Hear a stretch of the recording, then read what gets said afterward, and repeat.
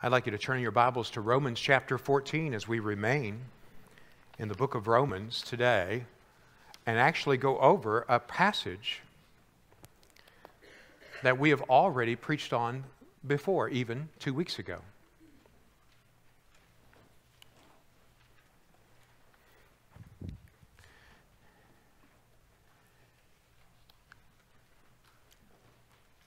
Normally, when we draw near to the Lord's Supper, we do isolate and talk about, indeed, the Lord Himself, the Lord who has given us His heart and His life.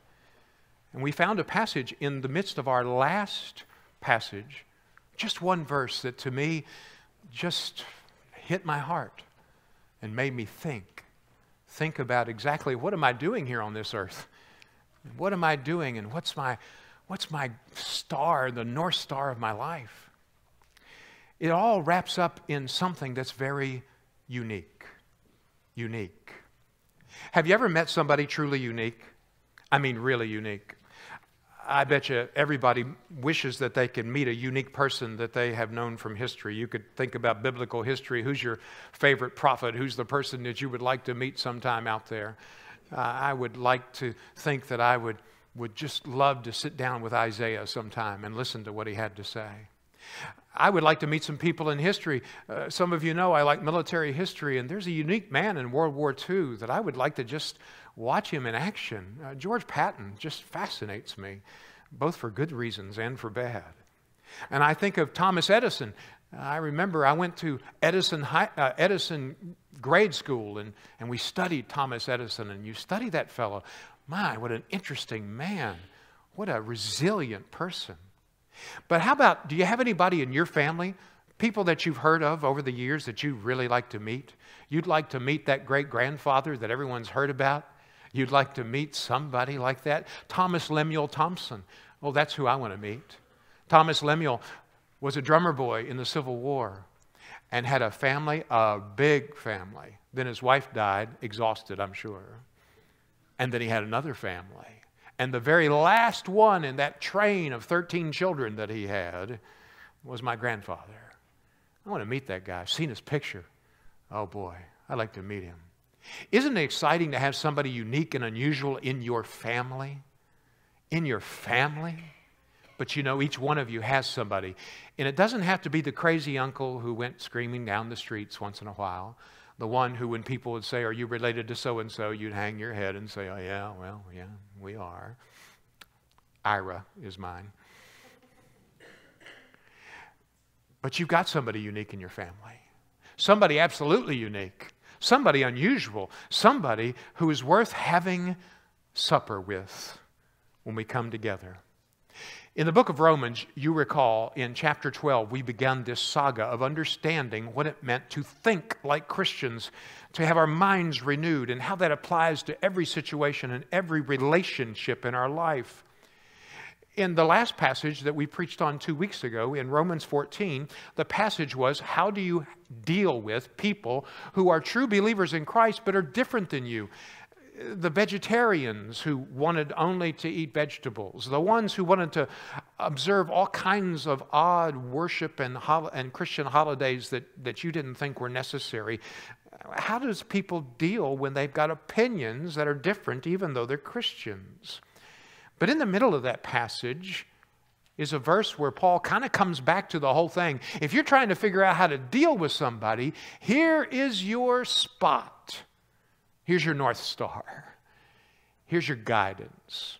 I'll read the whole passage, but we'll focus on verse 9. Hear God's word. Romans 14. As for the one who is weak in faith, welcome him, but not to quarrel over opinions. One person believes he may eat anything, while the weak person eats only vegetables. Let not the one who eats despise the one who abstains. Let not the one who abstains pass judgment on the one who eats. For God has welcomed him. Who are you to pass judgment on the servant of another? It is before his own master that he stands or falls, and he will be upheld, for the Lord is able to make him stand. One person esteems one day better than another, while another esteems all day alike. Each one should be fully convinced in his own mind. The one who observes the day observes it in honor of the Lord. The one who eats, eats in honor of the Lord, since he gives thanks to the Lord, while the one who abstains, abstains in honor of the Lord and gives thanks to God. For none of us lives to himself, and none of us dies to himself. For if we live to the Lord, and if we die to the Lord. So then, whether we live or whether we die, we are the Lord's. For to this end Christ died and lived again, that he might be the Lord both of the dead and of the living. Why do you pass judgment on your brother? Or you, why do you despise your brother? For we will all stand before the judgment seat of God. For it is written, as I live, says the Lord, every knee shall bow to me, and every tongue shall confess to God. So that each of us will give account of himself to God. This is the word of God. Thanks be to God. One verse jumps out at me, and as we often do to celebrate the Lord's Supper, we think about the one who is our host today. One verse in verse 9. To this end Christ died and lived again, that he might be Lord both of the dead and of the living. There's just two things I want to notice today, and I hope they'll be rather quick, and it's rather what we might call devotional, not necessarily instructional, maybe not even inspirational, but devotional. And first of all, say this: no one has done what Christ has done. No one has done what Christ has done. Your greatest hero has not, and you certainly have not. And what has he done? In verse 9, look at it. For to this end Christ died and lived again. Frequently we will pray, oh Christ, we thank you for your life and your death. And we say he lived and died for us. But notice the way it's positioned here. In verse 9, to this end Christ died and lived.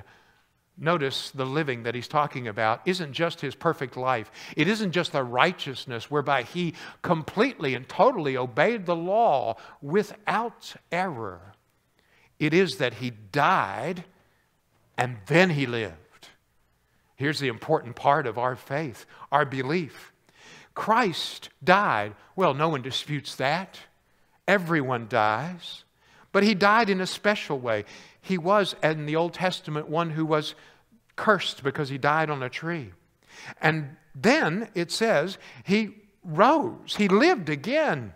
He rose. Now, dying is not so unique, though I believe the way he died is certainly unique. And who he died for is unique. But he lived after he died. Now, that's unique. Thomas Edison nor Thomas Thompson ever rose again from the dead in their life 3 days afterward. That is what sets the Lord Jesus Christ apart. But let's stop and just think about it for a moment. First of all, dying means something. And the way he died means something. He died as one who came as the perfect priest. Remember, we often think of Jesus who as the anointed one. The word Christ that Paul used here means anointed one, is the same word as the Old Testament Messiah. He is the anointed one that is the prophet and the priest and the king. He was a perfect prophet in that he came and taught us perfect words from God. He is a king, as we'll see in a few moments.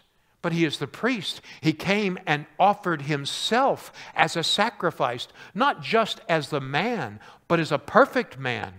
The old Puritans used to call it, he was a public man, a man for others, a representative man. He was, the Bible teaches us, the second Adam, the one whose death was unmerited because he was perfect.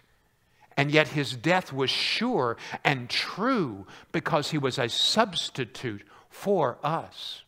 He was a sacrifice, and the Bible uses the word atonement for us. Now, atonement means several things in the Bible, but it means that his death was one of four things, and actually all of four things. His death was a reconciliation by blood. His death satisfied justice by his blood. His death reconciled us with God by his blood. And his death, using that favorite word that we use that we don't hear very often, propitiated God who was rightfully and justly wrathful. That's what his death was. And by his death, we have union with his death. We hear about that. We speak of it fairly often, but it's difficult to grasp. That is that Christ is in us and we are in him. That union with Christ accomplished by the Holy Spirit is powerful and real. And when we say that he died and died for us, it's not only on our behalf, but his death takes place within us in that, in earlier part of Romans, it says that we died to sin and we died to death because of that. One person said the way to illustrate the union with Christ is by air. We are in the air, but the air is also in us. Indeed, we are unified with Christ. Now, in the context, this really means, doesn't it, that if we are following Christ and he died for us, then why are we quibbling over such small potatoes? Why are we quibbling over being a vegan or being a meat eater in the context? And Hebrews also tells us that if Christ died, if he fought temptation so badly to get out of there and not do what he was not, what he did not deserve, and that is to take death upon himself, if that's true, then why can't we endure even to the point of shedding our blood against temptation, against selfishness? You see, he died. The Lord laid on him, in the words of Isaiah 53. The Lord laid on him the transgressions of us all. He died and he rose. And risen from the dead means a few things. It means that he proved that death was not stronger than his righteousness. That the sacrifice that he gave was satisfied. That, in other words, it was good enough. The fact that he died isn't just what we need. Romans 4:25 says that he rose for our justification. That is, that his forgiveness of us was keyed to his resurrection. Because that means that the bill came back paid in full. Have you ever heard of that concept of paying it forward? You know, sometimes you'll see somebody in a grocery line, and I heard a story of somebody, they were in a grocery line, and she was fighting with the kids. Sarah, this will happen to you sometime soon. Fighting with the kids and trying to get through and put the groceries in, and when the grocery counter came up, it said it was $200. And then you can see the eyes of the mama wide open, and the person behind her said, "Hey, I'll take care of it. I'll take care of it." What do they call that? Paying it forward?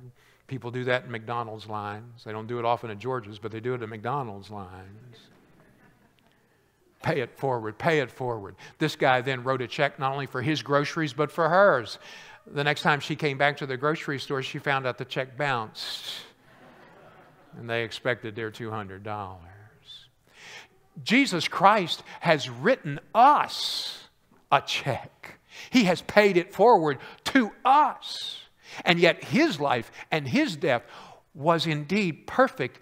He had an account that was full of his merit and his strength, and we don't have to pay because of him. That was declared at his resurrection. He was declared to be God himself, not just a man, but God, and sits even now at the right hand. And now by the Holy Spirit, that resurrection is in us, so that we will one day be resurrected, but also we live in light of the power of the resurrection now. Sin has no power over us. We don't have to sin anymore. Well, this sounds like basic theology lecture today, doesn't it?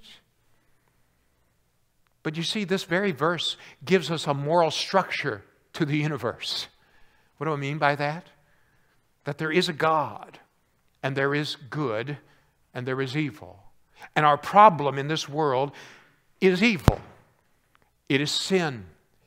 And we have to deal with sin somehow. Sin keeps you from coming into the presence of a holy God. And if you don't have a covering for your sin, if you don't have a sacrifice for that which makes you be the sacrifice, then you cannot come into his holy presence. Heaven is not there for you. You see, we come to the supper today. The supper shows that he died, but his body is not here. He has risen from the dead. And the structure of this universe tells us that being good is not enough. Feeling that you're going to be true to yourself is not a religion that gets you to heaven. Being your own best person, as wonderful as that might be, isn't enough. What you need, above all things, is somebody to die and to live for you and in you. That's the first thing that makes him unique. No one has ever done what Christ has done. But secondly, I'd like to tell you that no one is what Christ is. Look at verse 9 again. For to this end. In other words, he's going to tell you why Christ died and lived again. There was a purpose to his doing. It's because he loves you. And yes, we hear that in the Scripture, and we know that. For God so loved the world. You heard that passage. He loves you. He wants to bring you into his presence, and the sin that harms that is got to be dealt with somehow. But what does it say is the purpose here in verse 9? For to this end Christ died and lived again, that he might be Lord both of the dead and of the living. Lord, this very important word. In the Roman world, they were just a few blocks away from the Roman tribunal where Kurios Caesar would set up shop, or one of his lackeys. Kurios Caesar, Caesar, Kurios, Lord, ultimate Lord. Interestingly enough, Kurios is also the Greek word that translates in the Greek Septuagint, the translation of the Old Testament, Yahweh. And what Jesus is saying to them, it's not Caesar, it's not the president, it's not the most unique person in your family, it's not the most important person you know, but the one who is really Lord is the Lord Jesus Christ. And by his doing, it was declared to the world that he is Lord. Now, Lord means universal sovereign, the king, that he is God himself. He's the focus of history. He is the end of all the universe. He gives meaning to all of our existence, and he gives us a hope for the future, because if he sits at the right hand and he is in union with us, he will, almost like a rope pulling up a climber up a cliff, bring us to that place himself. But the Lord also means something to you every day. Notice it says in verse 9, might be Lord both of the dead and of the living. The dead who have gone before us, he's Lord of them. They're still alive by the Spirit. He takes care of them. And he will take care of us if there, by some reason, we have to die for this amazing faith that we have been given. But he says he is the Lord of the living. In the context, remember the point he's trying to make. The point he's trying to make is that, hey, Jesus is the Lord of the vegans and of the meat eaters. Jesus is the Lord of the calendar watchers and the Lord's Day only watchers. He is the Lord of the Baptist and the Methodist and the Presbyterian. He is the Lord of all. So why do we quibble so much and break fellowship so often? Why don't we just come to where Jesus is and call him Lord? Well, you see, that's true. But it also means in daily life. It also means every day he's our Lord. He's the boss. He's the one that calls the shots. You see, in modern Christianity, I have noticed some changes over the years that I have become a Christian as a teenager. I have noticed some changes, and some of them are good, I would imagine, but some of them are disturbing. And one of the most disturbing things that I have noticed about the state of Christianity in the world today is that it seems to be a philosophy bent on making us feel better about ourselves. We've often called it the therapeutic religion. I want to go to a church where I feel better. I want to go to a church that makes me this or makes me that. But we skip a few steps when we do that. As important as that is, what God has called us to is to his lordship. It's not all about us. It's not, I come to church because it makes me happy. Someday there'll be something that doesn't make you happy. A prayer that won't go answered. A difficulty that you can't get out of. A problem with your kids that when you pray, God doesn't immediately solve it. It's what I want because it makes me feel important. Well, the only thing that's important here is the Lord. He did it so that he might be declared as Lord.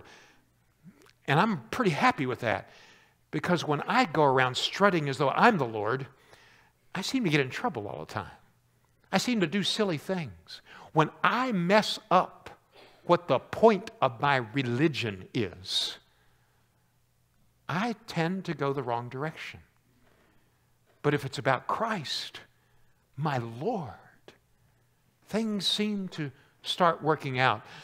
There's a great story that I heard about Henry Ward Beecher, a preacher in the 1800s that I don't know I could recommend his theology, but he was one of the greatest preachers of the day.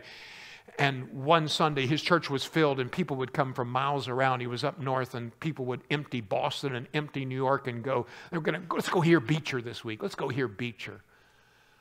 And one of the deacons stepped up into the pulpit one Sunday and said, Mr. Beecher has been taken sick and will not preach this morning. His assistant will preach today. And people started getting up and leaving.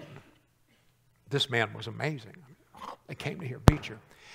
And the deacon then reached out and said, and any of you who came today to worship Henry Ward Beecher may leave. And those who came to worship the Lord Jesus Christ may stay. Wouldn't you feel about that tall? But sometimes we get that focus off, don't we? Who's the Lord of your life today? Is it you? Is it your children? Is it your accomplishments? Is it your pleasure? Is it doing things your way? I know that in this room today and in the hearing of my voice, there's probably somebody who's not sure about Christ. In fact, I'd say there's probably several of you. And so today, I do every Sunday, I've got to make sure that I present to you, whether you're so young that you haven't really considered Christ before, or you've been coming to church all your life and coming to church is your religion. Being good might be your religion. Well, that's okay. Have you seen the commercials lately? Do you want just an okay builder, an okay mover? If you want a plumber, do you want an okay plumber? I was an okay plumber. You want to see the floor that got all wet because of that? I've got a doctor for you. He's really okay. Do you want an okay doctor? Now, I think it's phone services on the television. But the point is, do you want an okay North Star? Do you want an okay Lord? Oh, keep being your own Lord. I'm sure it's okay. But it won't get you to heaven. And it won't get you to satisfaction. And it won't give you to forgiveness. Jesus, there's nobody like him. No one's ever done what he's done, and nobody is who he is. Today, if you hear his voice, ask him to save you. Ask him to save you. But most of us are here today for this wonderful Lord's Supper and for this wonderful baptism. As we come to the waters of baptism, do you know Maggie is going to grow up in a different world than maybe some of you gray hairs grew up in. She's going to grow up in a world where right and wrong is defined by just on what you feel, not on about what's going on outside. She's going to grow up in a world that doesn't have a big picture. You know, that's the key characteristic of what they call the postmodern world. There's no big picture. There's no philosophy that unites us. It's all about ourselves. And if there's one thing we want to come and tell Maggie and tell every little child that's here, Jesus is the big picture. It's the thing that unites heaven and earth. It's the thing that will touch our hearts. And as we come to the table today, it's not just a religious ceremony. We're not just coming to eat with our friends and to feel good about ourselves. We have been invited to dinner with the King. The King. Any kings invited you to eat lately? Any presidents? Maybe a governor here or there, possibly. They're okay, but they're not unique. And by the Holy Spirit, as we come to this table, he not only invites us, he calls us. One Puritan that I read this week said, I must believe in Jesus even if I receive no benefits from it. Isn't that amazing? I must believe even if there are no benefits. If there's no heaven, if there's no forgiveness, I must call and ask Him if I might believe in Him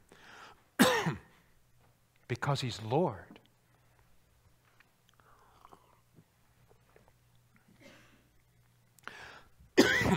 But I say to you, there are benefits.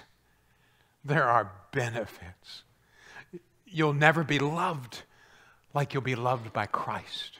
You'll never be accepted like you're accepted by Christ. You'll never be helped like you'll be helped in Christ. You'll never be taken to heaven like you can be taken to heaven in Christ. You'll never be protected like you will be protected by the King. And if you keep your eye on Him and follow Him as Lord, you'll never be a better husband than you are if you follow Him. You'll never be a better parent. You'll never be a better difference maker. You'll never be the same if you follow Him. Today, part of this supper is for Christians to re-covenant that they will follow Him. Before the last Queen of England was coronated in the Westminster Abbey, before the crown is placed on her head, the Archbishop of Canterbury calls out to the four directions, north, east, west, and south. And he says, I offer to you your undoubted queen. Will you pay her homage? And I declare to you today that God, as it were, sits on His throne and says, I offer to you your undoubted king. Will you pay him homage? Let's pray. Oh God, our Father, we ask you that in the midst of your near presence to us today, in the midst of promises made and covenants, we pray that we would see Jesus as our Lord. We thank you, Father, that Jesus died and lived. And we thank you that He is Lord. In a world that confuses us, it is, Father, a place to stand. In Jesus' name we pray. Amen.